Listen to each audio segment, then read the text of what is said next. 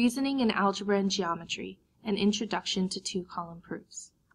A theorem is a true statement that follows as a result of other true statements. A two-column proof has numbered statements and reasons that show the logical order of an argument. These are some algebraic properties of equality that you learned before, but we're going to need to use them. Let A, B, and C be real numbers. The addition property of equality basically states that if you have A equal to B, then if you add a number to both sides of the equation is still true. The subtraction property also states that if you have a true equation, you can subtract the same number from both sides. Multiplication, you can multiply both sides by the same number. Division, as long as the number is not equal to 0, you could divide both sides of the equation by the same number and the equation is still true. The reflexive property states that for any number, that number is equal to itself. The symmetric property, for any two numbers, if A equals B, then B is also equal to A. The transitive property states that for any three numbers, if A equals B and B equals C, then A equals C. Substitution is when you have A equal to B, then A can be replaced by B in any expression. Those properties of equality also carry over when we're talking about congruence. So we can use the reflexive property with congruent segments and congruent angles, the symmetric property with congruent segments and congruent angles, and the transitive property with congruent segments and congruent angles. Here we just want to work on some practice. So why don't you pause and try to match the statement with the property of equality. When you're finished, you can check back with me and see how you did. For number 1, hopefully you got the transitive property. If the length of segment JK equals the length of segment PQ, and the length of segment PQ equals the length of segment ST, then the length of segment JK is equal to the length of segment ST. In number 2, hopefully you got the addition property. We have the measure of angle S is equal to 30 degrees, and then if you add 5 degrees to the left side and the right side of the equation, it's still true. For number 3, hopefully you got the subtraction property. If you look at the initial equation you're given, the way that this has changed in the conclusion is that the length of segment CD is missing from both sides, which means that if you subtract the length of segment CD from both sides of the equation is still true. Number 4, you should have gotten the reflexive property. The length of segment AB is equal to the length of segment AB. In number 5, if x equals 4 and y equals x plus 5, then y equals 9. So we took the value of x as 4 and substituted that in here in the second equation so that you have y equals 9. That's the substitution property. In number 6, if the measure of angle K is equal to 45 degrees, and then if you multiply both sides of the equation by 3, it is still a true equation using the multiplication property. And lastly, if the measure of angle P equals the measure of angle Q, then the measure of angle Q equals the measure of angle P. That's true using the symmetric property. Next, let's talk about some angle congruence theorem. The right angle congruence theorem states that all right angles are congruent. Since all right angles have an angle measure of 90 degrees, that makes all of their measures equal to each other. So all right angles are congruent. Congruent supplements theorem states that if two angles are supplementary to the same angle, then they are congruent.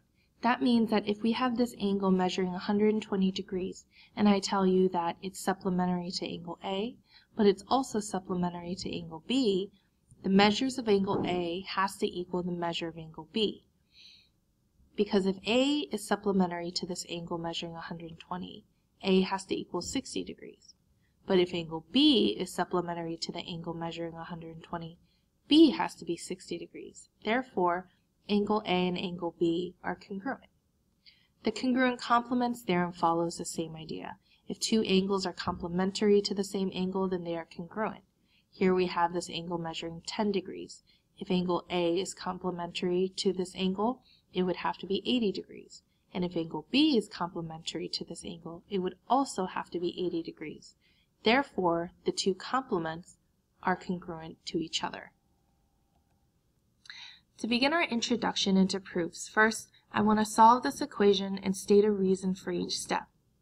The equation that we have here was given to us. And the first step we're going to take is to distribute the 3. So we have 12x minus 3 minus 8x equals 17. And we use the distributive property.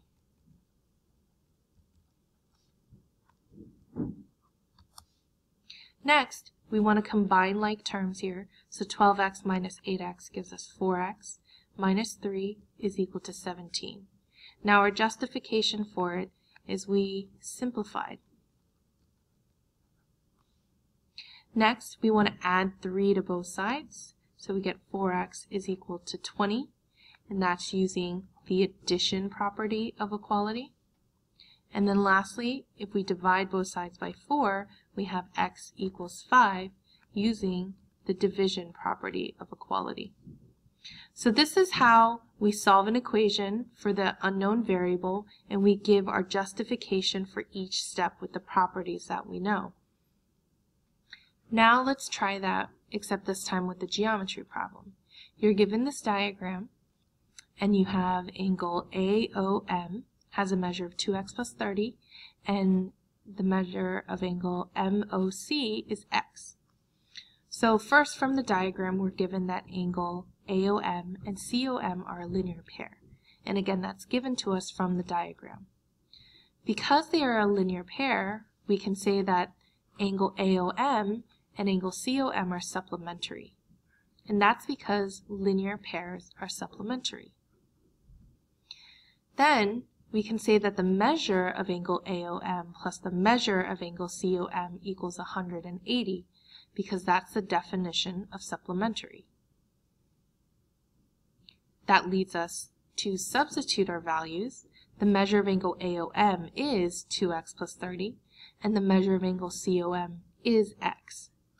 So again, we use substitution to get this equation. Next, we want to combine like terms so that we can solve for x. So here we take 2x plus x to give us 3x, then plus 30 equals 180, and like we talked about before, this is simplifying.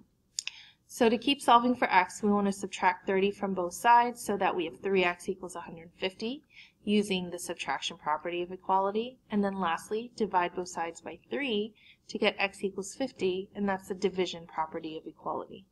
So we've worked out a problem solving for x and justifying our steps in algebra, and now I've shown you what it looks like in geometry. So we're going to take it one step further and start working on our two-column proofs. So for your two-column proofs, you're going to be given a statement that corresponds with the picture, and then you're going to have to prove the statement that they give you. So we need to go from angle 1 and angle 3 being vertical to the fact that angle 1 is congruent to angle 3. So you start off with the statement that you're given. Angle 1 and angle 3 are vertical angles, and we know that's true because it was given to us. Then, using the diagram, we can say that angle 1 and angle 2 are supplementary, and also that angle 2 and angle 3 are supplementary because linear pairs are supplementary. Then, if we know that those pairs of angles are supplementary, that means that the measure of angle 1 plus the measure of angle 2 equals 180, and the measure of angle 2 plus the measure of angle 3 equals 180. So we can transfer these statements into mathematical equations because that is the definition of supplementary angles, that their measures add up to equal 180 degrees. So this time, for number 4, we have to fill in the statement, and we're given the reason. So that means based off of what we've already stated in steps 1 through 3, we're going to use the transitive property of equality to make a statement for number 4. So the transitive property of equality, we're going to have to use either congruent statements or equations. The only equations that we have are in step 3. So remember, the transitive property of equality states that if A equals B and B equals C, then A equals C. So here we have the measure of angle 1 plus the measure of angle 2 equals 180, and the measure of angle 2 plus the measure of angle 3 equals 180. Since both of these equal the same thing, the transitive property of equality lets us say that those are equal to each other. So we can say that the measure of angle 1 plus the measure of angle 2 equals the measure of angle 2 plus the measure of angle 3. Next, we need to use the subtraction property of equality to make statement number 5. So subtraction property of equality lets you subtract the same value from both sides of the equal sign so that the equation remains true.